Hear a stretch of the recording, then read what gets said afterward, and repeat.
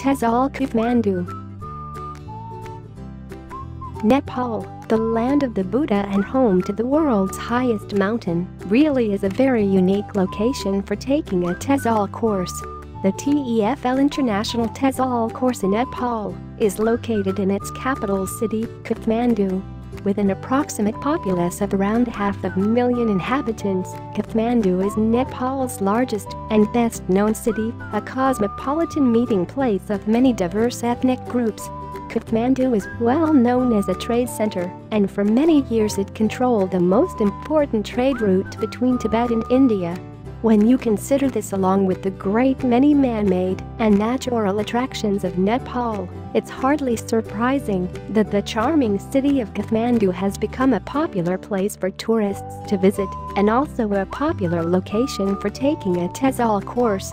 Situated along the world-famous Himalayan mountain range, Nepal is indeed a mystical place known for its friendly people, temples and unique natural geography.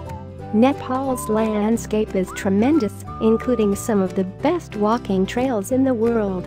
From the natural and amazing beauty of the Himalayas to the national parks, the ancient temples and pagodas to the lively markets, street traders, and clubs and bars of Kathmandu, Nepal really offers something for virtually everyone, and memories gained during a TESOL course in Nepal will linger for a lifetime. For many visitors, one visit to this beautiful country is simply not enough. 8 out of 10 of the world's highest mountains are located in Nepal, including the highest mountain in the world, Mount Everest, at 8,850 meters. You can really say that Nepal is the top of the world. There is a huge range of activities for your free time in Nepal, including kayaking, whitewater rafting, mountain biking, climbing, or trekking in the parks or mountains. Visit some of the many Buddhist and Hindu temples.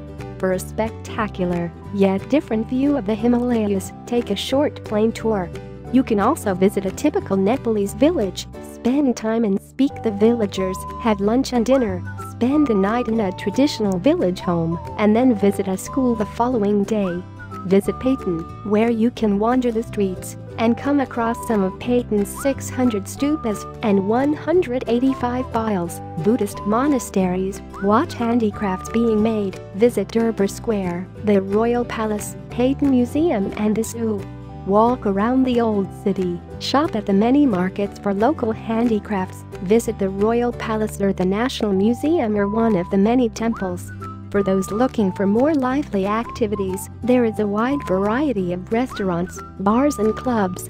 After all that exertion, take a relaxing yoga or meditation class, or learn about Tibetan Buddhism.